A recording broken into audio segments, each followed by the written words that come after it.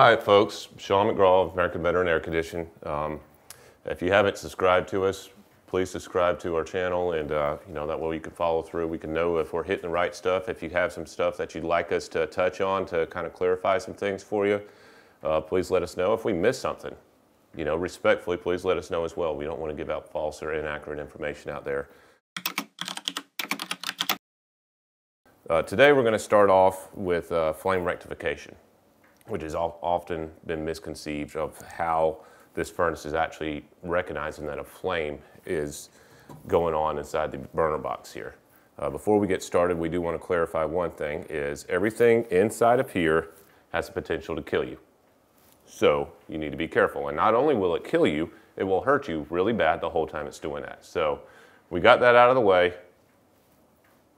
It's dangerous in here. So practice safe practices, y'all.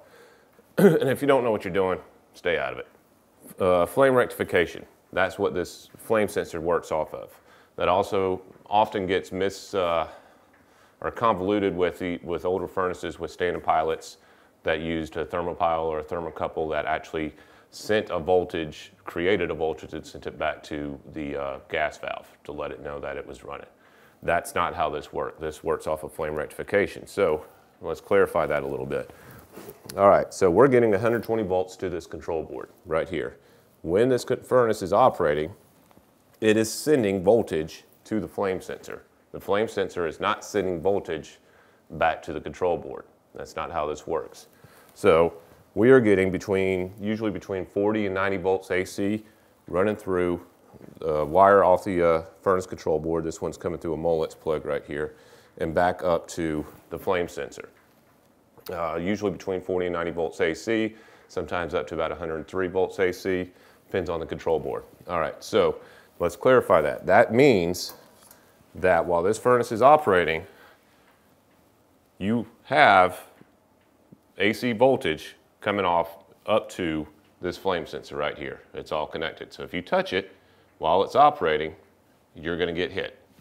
Simple as that. All right, so what is flame rectification going on here? What are we doing?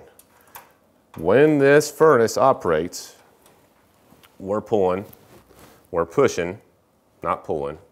The control board is putting out the AC voltage. It's coming up to the flame sensor right up here.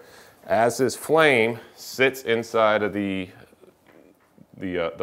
as this sensor sits inside the flame, it's rectifying the voltage. And what happens at that point is it will produce a DC voltage that's measured in microamps. And what happens is that microamps, the flame is literally making that contact to the grounding box, to your burner box as that flame is running. And those microamps are picked up from the furnace control board and lets it know that that flame is running and it's okay to continue operating. That's how this operates. So how do we check it? That's the next thing. Now that we know what it's doing or what it's supposed to be doing, how do we figure out what's not working? And that's always an important step that we miss. Is I find a lot of folks are trying to diagnose something that they have no idea how it's supposed to operate in the first place.